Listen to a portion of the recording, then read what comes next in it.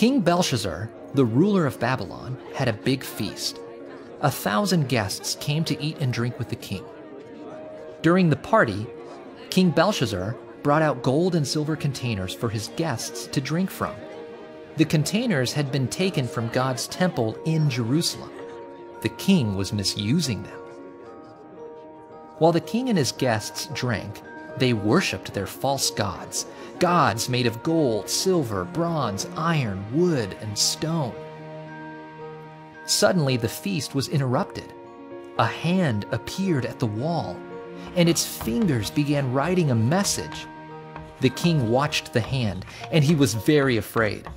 His face was pale and his legs shook. The king stared at the message on the wall, but he didn't understand what it meant. The king called for the wise men in his kingdom. "If anyone can tell me what this message means, I will give him gifts and an important job in my kingdom," he said. The wise men came, but none of them knew what the message meant. King Belshazzar and his guests were upset. Then the queen remembered Daniel. Daniel was wise, so Daniel was called to the palace. Daniel saw the message and understood what it meant. The message was from God. Daniel reminded the king about what happened to his relative, King Nebuchadnezzar. "God made King Nebuchadnezzar great," Daniel said, "but King Nebuchadnezzar thought too much of himself, so God punished him." King Belshazzar had not learned from Nebuchadnezzar's mistakes. King Belshazzar did not love God. He loved himself the most, and he worshipped false gods. Then Daniel read the message aloud and told the king what the words meant.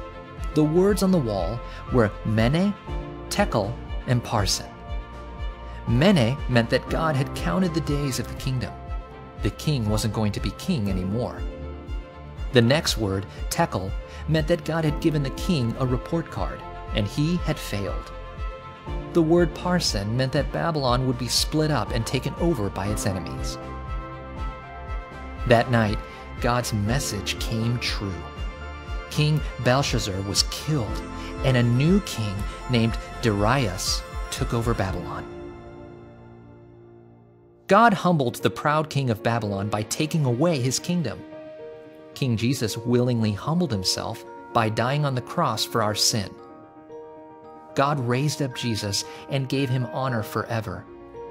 When we humble ourselves and trust in Jesus, God will raise us up to enjoy Jesus in his kingdom forever.